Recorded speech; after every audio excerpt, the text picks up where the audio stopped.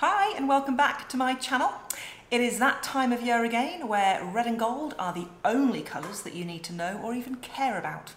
There are lights, there are lanterns, there is a lot of spring cleaning going on, and there are lots of tigers. Yep, you've guessed it, it is Chinese New Year or Lunar New Year, and I'm about to head out to Chinatown to soak up the atmosphere, and I'm going to sample some of the traditional snacks that are often eaten around this festival. I'm looking forward to having a little nibble on a love letter.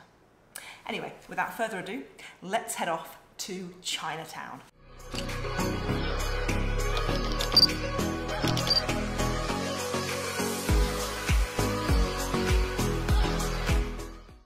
Chinatown is a mixture of the old versus the new. And the great thing about Chinatown is it has maintained a lot of its old buildings and shop houses, as well as maintaining its cultural traditions. It's actually really busy, the atmosphere is buzzing, and I'm looking forward to seeing all the lights when it gets dark in about half an hour's time. Lunar New Year is all about family, and it's about family reuniting and wishing each other a prosperous, wealthy, healthy New Year ahead.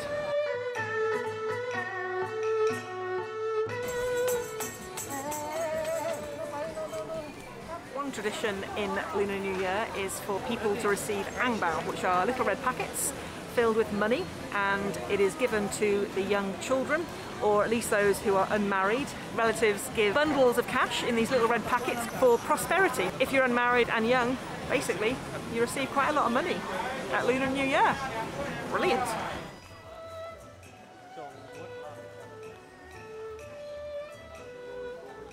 So, red and gold signify good fortune in Chinese New Year. And you will see loads of lanterns. And these emulate the full moon, but also symbolise hope. Oh, and also, they scare away a beast that comes out at the start of New Year, apparently, to feed on people and animals. So that and the lion are believed to drive away bad luck and spirits.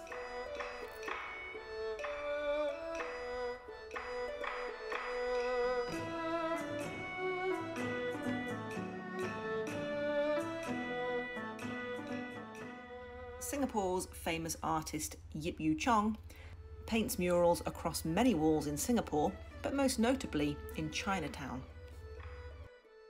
It really does capture the artist's childhood memories and gives a sense of nostalgia to Chinatown and lets you imagine what time was like many, many years ago.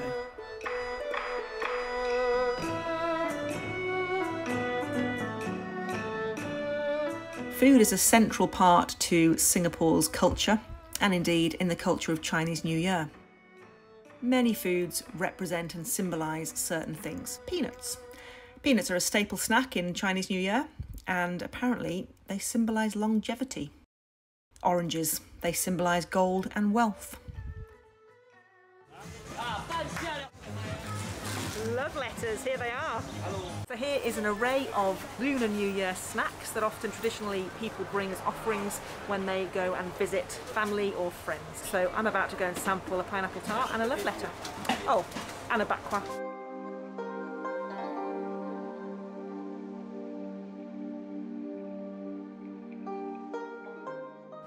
So here I am at the bakwa stall, and I'm going to just try some different flavours. There's honey, there's chilli, there's signature.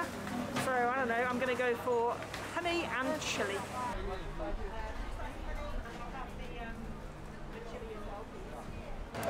The moment of truth, here we go. Bakwa. So I didn't actually go for it because it looked a bit greasy. So I sort of like have always walked past the stalls, but you know, eat like a local. Right, here we go.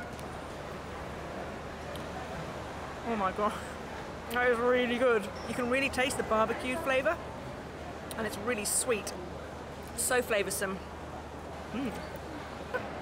Here is the love letter, which I spoke about earlier. And traditionally, people used to write love letters to their loved ones and pop it inside. And I think it's obviously quite sweet. I presume it is because sweet little love letters, right? So I might write a little love letter to my partner, and it might say something like, I love you so much that please stop being so camera shy.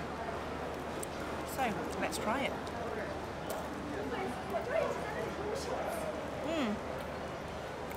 Sweet. It actually tastes like a wafer. It's really good. In fact, it tastes like a wafer I used to eat as a child, but I actually can't remember what it's called. Really nice. I've got quite a few. There's a lot of love letters to write. Another traditional snack, it's very noisy here. Another traditional snack is a pineapple tart.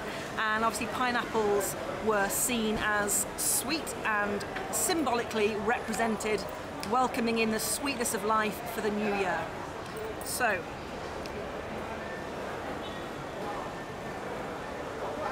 very sweet. It's really like chewy, and it sort of tastes like a little bit like fruit jam. It's really good. And when day turned into night, Chinatown got decidedly busier. So there are 12 animals in the zodiac, and this year is the year of the tiger, the water tiger. And that symbolises strength and clearing away evil. So let's hope this year the tiger clears away COVID and we can all return to normal. Fingers crossed.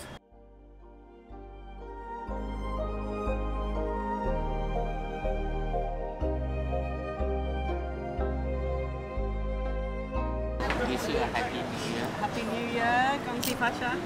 So we're eating in an alleyway, and the waitress kindly even brought out a table so that we could enjoy some food in this alleyway, and the food's looking delicious, so we're just going to tuck in. And the atmosphere tonight has been fantastic, and it's so nice to see everybody out, despite the restrictions, enjoying the Lunar New Year's Eve. And I would just like to wish everybody Gongxi Fatai, and I wish you all the best for the coming year.